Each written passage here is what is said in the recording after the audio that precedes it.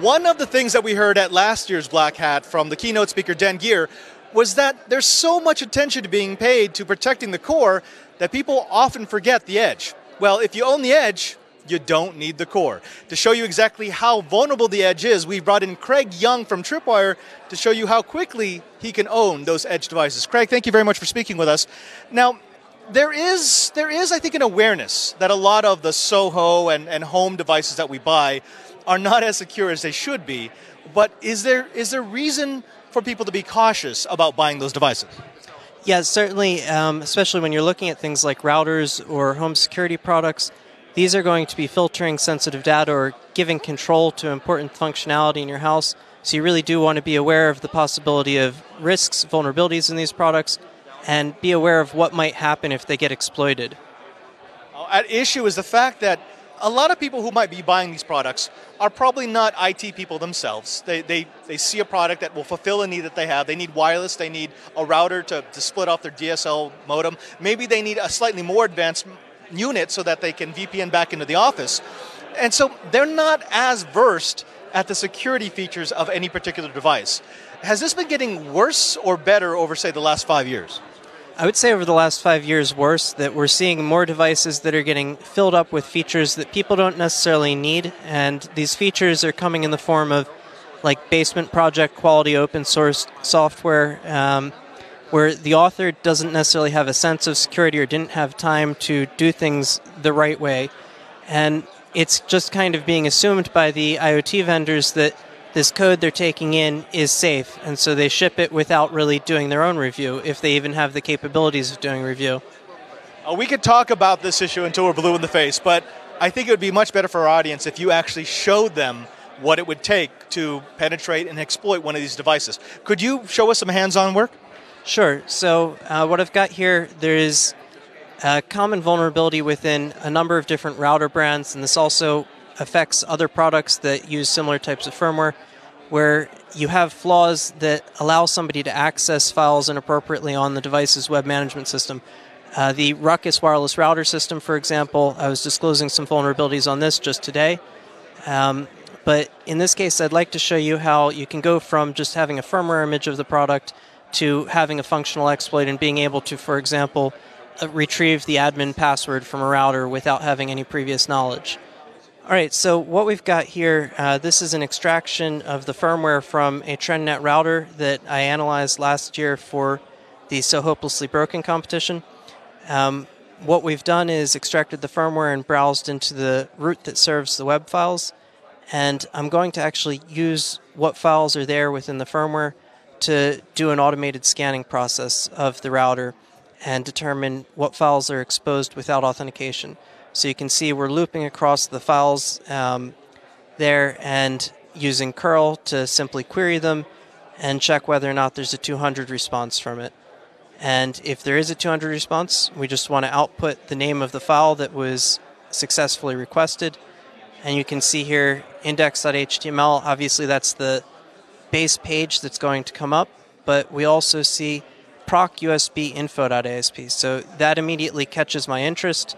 And so I'm going to query that page and see what the contents are from it.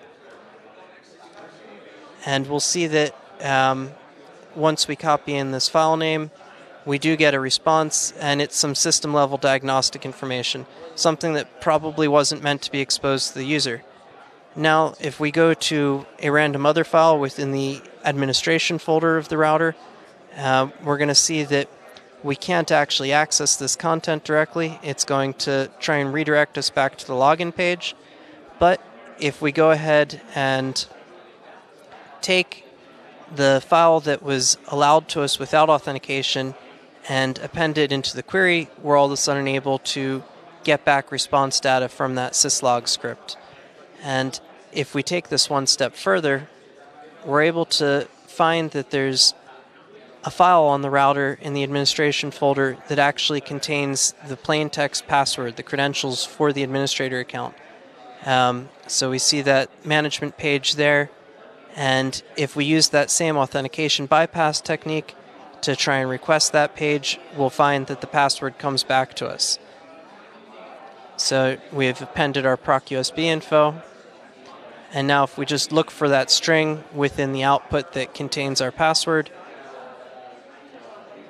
Oh, wrong clipboard there. We'll go ahead and see that the password was LeetSpeak for the win. Now, in this particular instance, I noticed that you're messing around with the firmware of Linksys WRT54G. What could I do? So you already talked about the privilege escalation of being able to request files that are not protected, and yet they contain sensitive information. What else would I, as an attacker, be able to do against this particular unit? Sure, so this is actually a TrendNet router. That WRT54G that we all had, though, half of the models from that shipped with an in-toto web server that required absolutely no authentication. All the requests to it could be C-surfed. And in that case, or in this case, an attacker could make a malicious web page that's going to relay commands to your router, whether or not you're logged into it, and replace the firmware on the router, or change your DNS settings directly. Once they've done that, they can start using your router for DDoS attacks. They can start trying to do man-in-the-middle attacks against you. There's lots of possibilities. Since you've got very little visibility, there's no real tools out there for saying, does my router have the proper firmware on it anymore? There are some tools for checking your DNS settings, but nobody uses them. Okay, so we know that routers can be vulnerable, but one of the bits of research that you've done is also showing how the Internet of Things security devices can be exploited. Can you tell me a little bit about the process of doing that? Sure. It's very similar. Generally, I will like to start with using a firmware image and performing static analysis on the contents within it, going through and spidering over the web interfaces, especially looking for pages that are exposed without authentication. And, you know, a lot of these IoT devices, they just kind of assume if you're on the network with them, you're supposed to be using it and you're authenticated, and they're not going to prompt you for any passwords. What this completely neglects is the possibility of CSRF attacks. And, of course, that's where you're going to go to a malicious web page that's going to actually find on your network the product and send an exploit payload to it. And it always seems as if the exploits are getting more and more creative. As we shut down some of the more obvious avenues, they'll do that in order to enumerate your device and figure out exactly how they attack you. Okay, now, if you were to give our audience any practical advice for looking through their network inventory, be it a home office, a small office, wherever it might be, what are the bits of wisdom, the pearls that you can give to them to tell them to look for particular devices, particular firmwares that are better protected than others? Well, for one thing, I would say that devices that offer a web interface that you don't have to log into, that should be a big warning sign of a risk right there. It's a little bit more difficult to check for someone outside of the tech industry, but looking at the requests coming out of it and seeing if it has a CSRF token in there, that's going to be very important. But in general, these IoT devices, whenever possible, you want to put them onto an isolated network. So you don't want to be able to directly reach them from the computer that you're browsing the web with. And what about the advice that I've heard several times here at the show of avoiding a full stack solution for your network, where you have one vendor providing every single piece, or one super integrated appliance that now can open you up to many more vulnerabilities, because what formerly had affected only the router can now affect the router, storage, security, etc.? Yeah, this is certainly a risk of things being able to propagate across devices when they're sharing these kinds of proprietary protocols.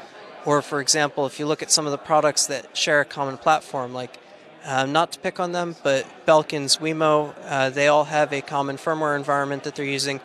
And, for example, the command injection unauthenticated that I found on the Belkin Wemo outlet also affected the Belkin Wemo-based network cameras and probably every other Wemo-based product.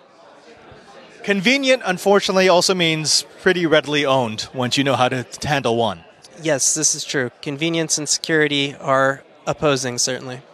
Now, if they wanted to find out more about your demonstrations, they wanted to find out more about Tripwire and more about your research on these Internet of Things devices, security devices, and home and Soho routers, where should they go?